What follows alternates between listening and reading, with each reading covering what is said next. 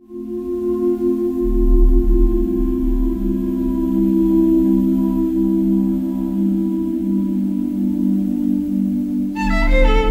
think tennis is really cinematic. To sit there really and watch extraordinary human beings do something with such precision.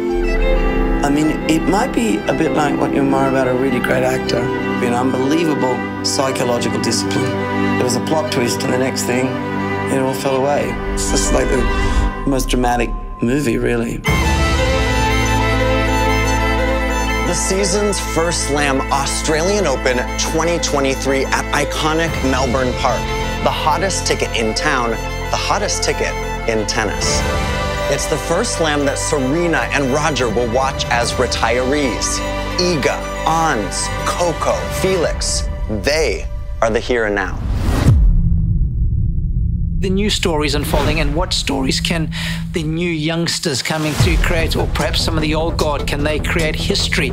They are not going to relinquish their stranglehold on this event, certainly on the men's side, anytime soon. You know, Rafa coming back after what he was able to achieve last year, and then looking to come back this year and defend. But of course, Novak's back in the mix now, so how is that going to affect his chances? Novak going for La Decima, number 10 here at the Australian Open. Of course, the big question is, how is that left hamstring going to hold up? I do feel that Djokovic is hampered a bit, but it's so impressive the way he is still able to manage a point, manage a match, and I think it's going to be tough for anybody to kind of dethrone him. And then you've got the Herculean efforts of people like Andy Murray. Man, that guy's heart, it's the size of I don't know what, but he just keeps digging. It just shows you that this generation, it's just been jaw-dropping. Tennis is in an incredible place. Everybody said after the top three will stop, it's going to be a disaster. I don't think so. I think the level is great. You have a lot of exciting players with Berrettini, Zverev, Medvedev, Tsitsipas. I think Steph is in a good moment. He has a chance to be in the final, potentially. And then again, the next one with the young ones. You think of the likes of Yannick Sinner, who I'm a big fan of. I love the way he plays. Francis Tiafoe, Holger Rune. That guy's got game. And then you've got somebody like Sebi Korda, you know, comes from a family with rich tennis history, especially here at the Australian Open. I think the Americans have got 13 players inside the top 100 as we speak right now at this year's Australian Open. The American men, they're friends, they know each other, they've practiced together, or they've played some of the same tournaments, or, you know, their careers have sort of, you know, been aligned in some small way. And so I think it makes it a little easier to relate and to feel like, okay, I can take a little motivation, you know, from Taylor Fritz getting into the top 10 with Francis Tiafoe. I think, you know, he's been a real motivating factor. Right now, I feel like things are working for the American men. We've seen new faces. Ben Shelton, he's great, and I was impressed by his tennis. First time in his life he's competing out of the US. Nice to see Michael Mmoh doing well, because he was a top junior. Tommy Paul has been putting in the work over the last year or two. He's quick around the court. He's added a level of aggression to his game, and now those dividends are paying off. Jessie Pegula has been so impressive, obviously working her way up the ranks. The fact that she's had 3 quarters in a row now here at the AO, it tells her that perhaps this is going to be the one where she does it as far as the majors are concerned. Somebody like Coco, she likes to be the attacking player. She's the one who likes to be on offense. She's going to be a multiple major winner. I think with Aryna Sabalenka, I've really liked the way that she has looked, and I think she's coming into her game. Elena Rybakina, the win in Wimbledon last year, I think that was a massive boost for her confidence. She has got some serious shot making of both sides. Magdalene, for me, she's a player that I have a lot of respect for. I've been watching her for quite a number of years. And I think even having Iga Swiatek kind of burst up the way she has, I think that's given Magdalene a little more motivation as well. Ostapenko is another one of those players. It doesn't matter who's on the other side of the court. She's got unbelievable self-belief. And when her shot making is on, we know that she can beat the very best. I've been impressed with Azarenka. The pedigree, the champion that she is, the experience. It's one of those intangibles that you can't look past, especially here. I believe she can beat anybody in the draw. Big news coming out of the Australian Open with Carlos Alcaraz. Alcaraz, the world number one, pulling out. Venus Williams withdrawing with an injury. Ajla Tomljanovic pushes to keep her Australian dream alive. This is the worst thing that really could have happened this year, and it did. You know, the start of the year is always a little bit tricky, and you hope that your best players are going to be healthy, they're going to be able to play and compete the first major of the year. So when we had the pullouts with Alcaraz not coming, of course, the #1 player in the world as far as the men are concerned, you know, the local interest with Ajla Tomljanovic and, of course, Nick Kyrgios. Obviously, I'm just exhausted from everything, and, you know, obviously pretty brutal. In one of the most important tournaments of my career, and so it hasn't been easy at all. I was kind of looking forward to see how he would handle it all, how he would handle some of the tension coming back as a defending doubles champion. I mean, it was crazy last year at the AO. For a while, you think, well, how's that going to affect the tournament? But the beautiful thing about these majors is that they are very much bigger than any player, and there's always going to be storylines. That's the great thing about the majors. It's the Australian Open, the show goes on.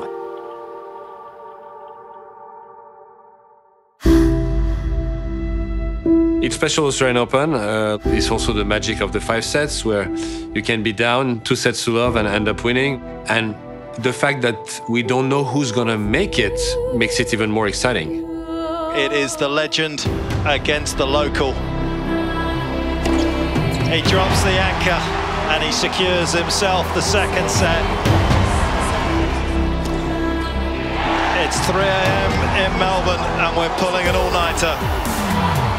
The match was obviously very up and down. I mean, there was frustration in there, there was tension, there was excitement.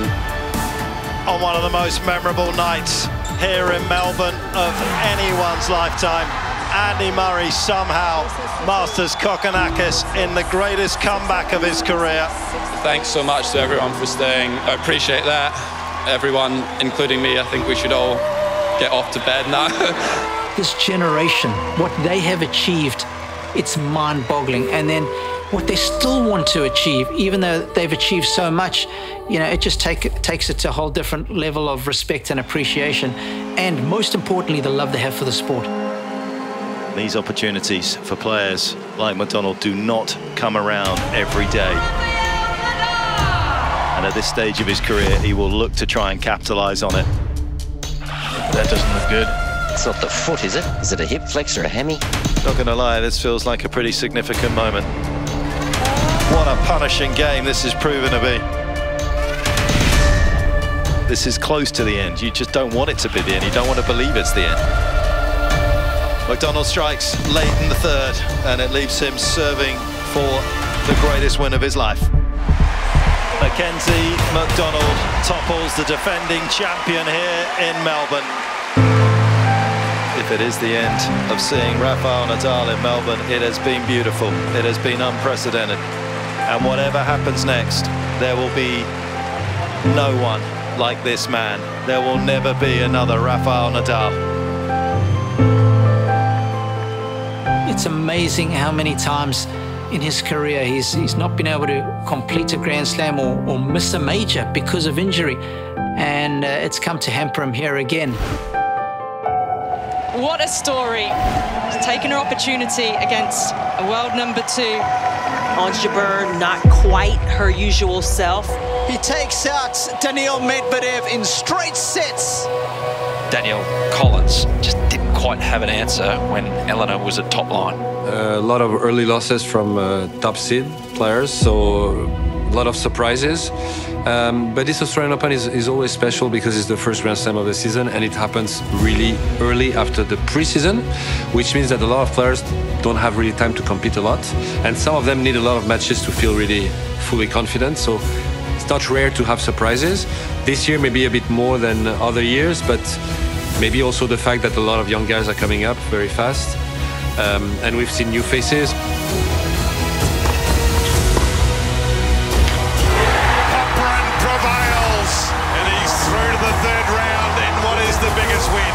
Grand Slam career.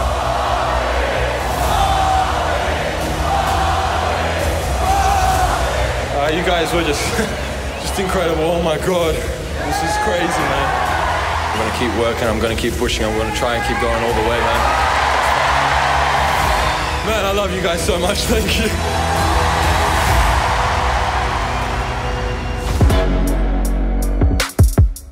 It's been amazing to see just the energy, the number of fans around the grounds. And I feel like every now and then this first week, I've thought, was it always this busy?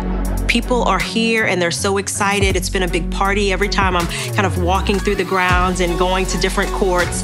It's been a big party with the music and just having fun, and everybody's so happy.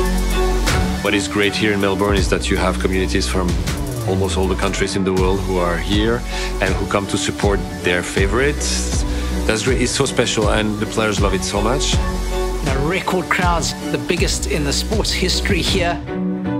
It just creates an atmosphere of excitement. We've had a little bit of a changing of the guard with Ash Barty retiring, and Iga Swiatek, I think, was so impressive the way she stepped into that space. And after already being a major champion, I think it's not easy to kind of keep finding your place in your space, find that level of consistency, the level of belief week in and week out, and that's something that Iga Swiatek has done. Rybakina will serve to knock out the world #1. And it is a seismic shock here in the women's draw at the Australian Open on an idyllic day. It is utopia for Rybakina. Well, I felt the pressure, and I felt that I don't want to lose instead of that I want to win. Into the quarterfinals she goes. Coco Gauff exits. It's difficult in a Grand Slam, but I hope that she continues well in the tournament now that I'm out. I hope she wins it. Yeah, so I'm rooting for her all the way.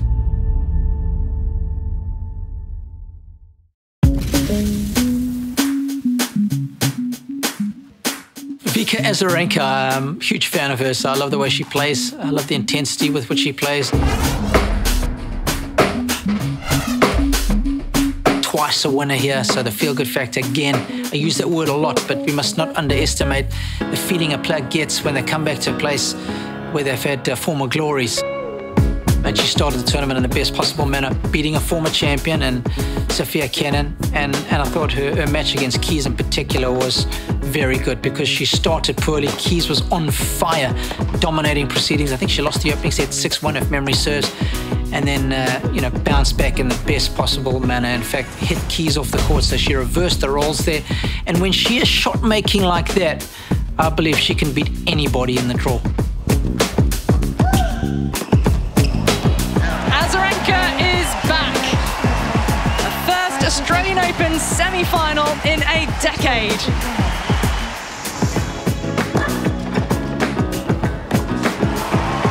Aryna Sabalenka, absolutely brilliant today. A straight sets winner and through to the semi-finals of the Australian Open. Cool, calm, collected, and into the semi-finals. The Wimbledon champion into a semi-final at the Australian Open for the first time.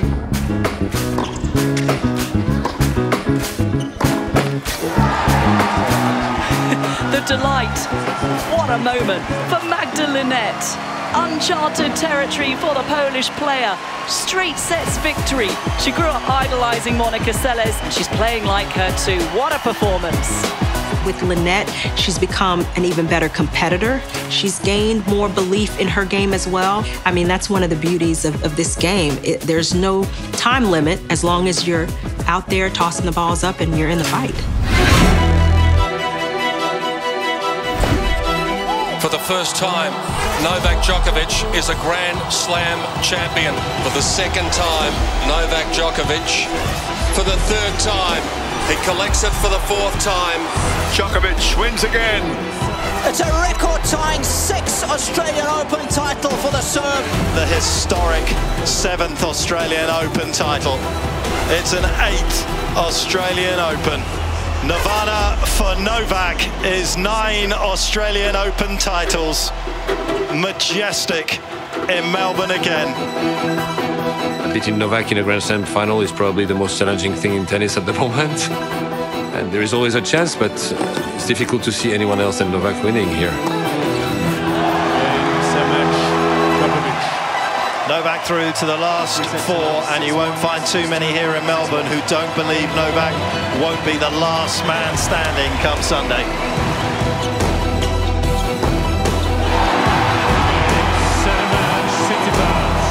For a third consecutive year, Stefanos Tsitsipas will find himself in the semi-finals of the Australian Open.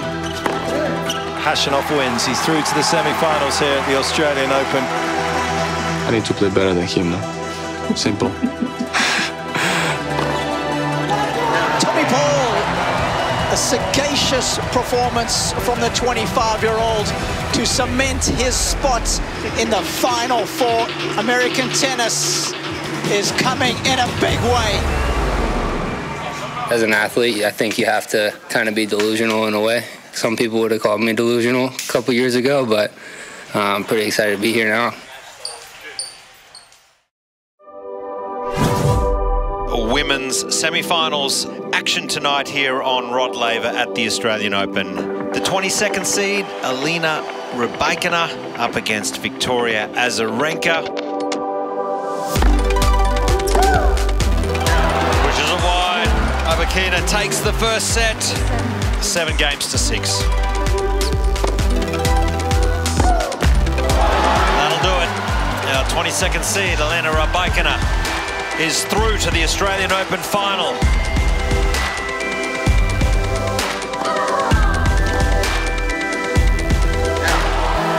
For a fourth time, she is just one set away from a place in a major final. The previous 3, she hasn't been able to get there.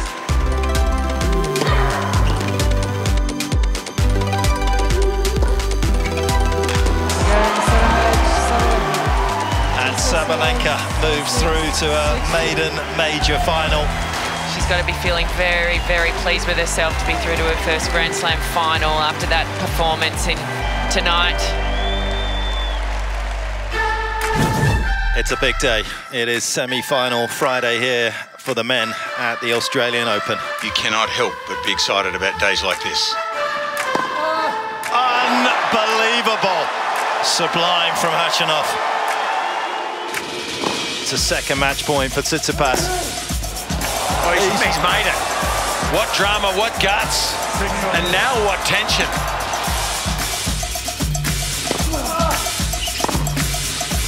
Remarkable reversal in fortunes. To a fourth we go.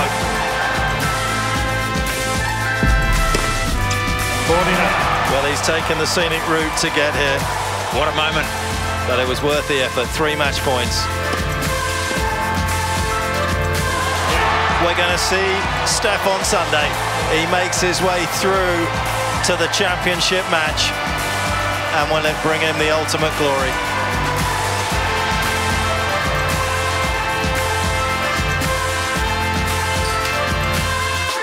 Steph definitely has his chances, and then if it's a final against Novak, of course he will have a chance. No one has won more here than him. He is the top gun. Djokovic wins the opening set, but boy, did he take the scenic route to get there. Well, Djokovic with a 2 sets to love lead now.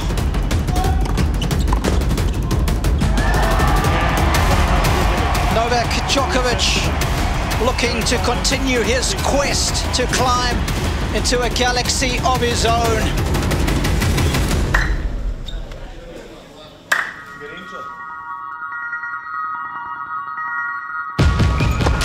And they get it. Wonderful for Team Brazil. Match 2-3. By 2 sets to love. Game, set and match, Jacob. By 2 sets to love. It's the coming of age for Aryna Sabalenka. She is the 2023 Australian Open Girls Singles Champion. But he does it. overjoyed, as he should be.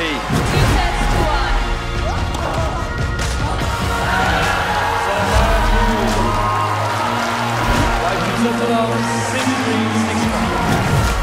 Game, set, match, whatever. 2 sets to go, 6-2, 7-5. Top seeds have done it in style today. They were too good. Siniakova and Krejcikova have gone back-to-back. What a way to do it! Extraordinary scenes here in Melbourne. Hijikata and Kubler are the Australian Open champions.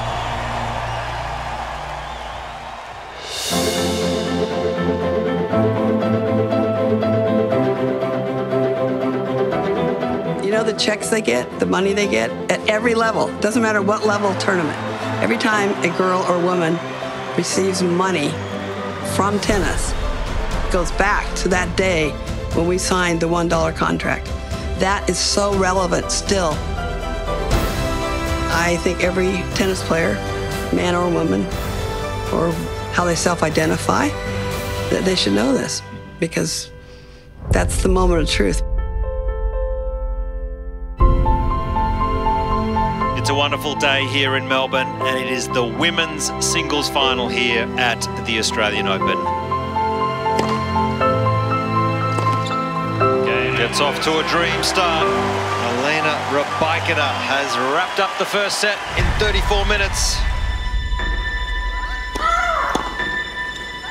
Oh, that's so good.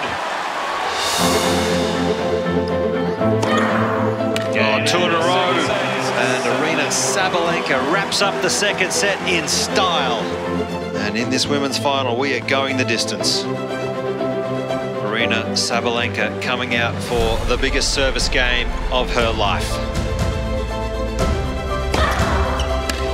So impressive, Aryna Sabalenka with championship point. It's a double fault on championship point. And Aryna Sabalenka is still alive.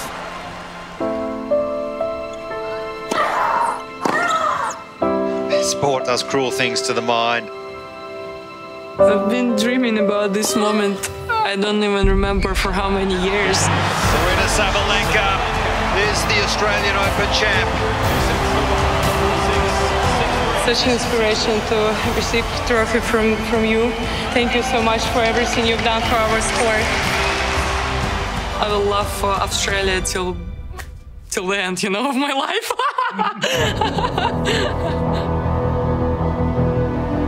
These are big moments, aren't they? This is when you feel the most alive as a sports person, right on the edge and the cusp of history making. Novak's played all of his matches in these conditions, and I just think he loves it. In these conditions, I find he's, I don't know how you beat him. Up against a player tonight that has not won one of these events. Can he today make that rare transformation from being contender material into that of a champion? I was dreaming about the trophy, lifting that trophy. Gorgeous opening set from Djokovic.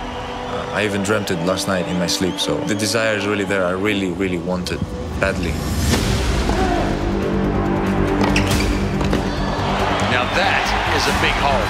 And there is tension, as you say, Fitzy. Big tension out here in this final now for the very first time. 4-3, Tsitsipas.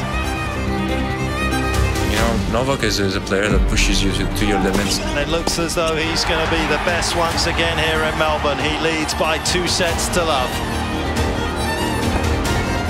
Oh my goodness, that's pure class. That is not an easy shot.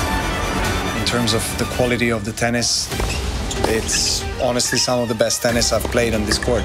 Oh, what a shot. Oh, what skill.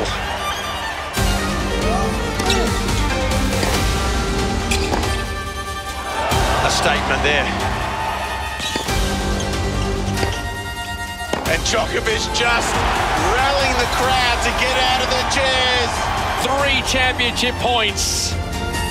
Gutsy serve from Tsitsipas, went the body, backhand side. 6-4, still 2 more championship points. Tsitsipas goes off, forehand winner.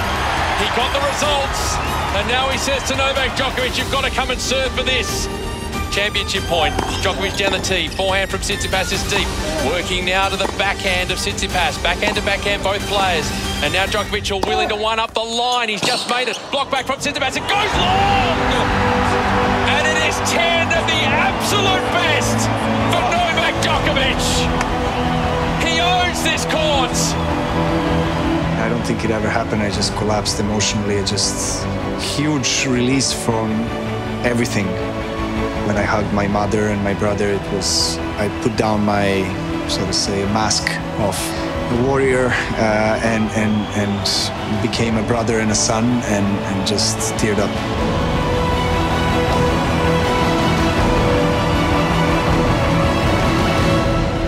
It touches me deeply that, you know, people think that this, you know, exceeds tennis.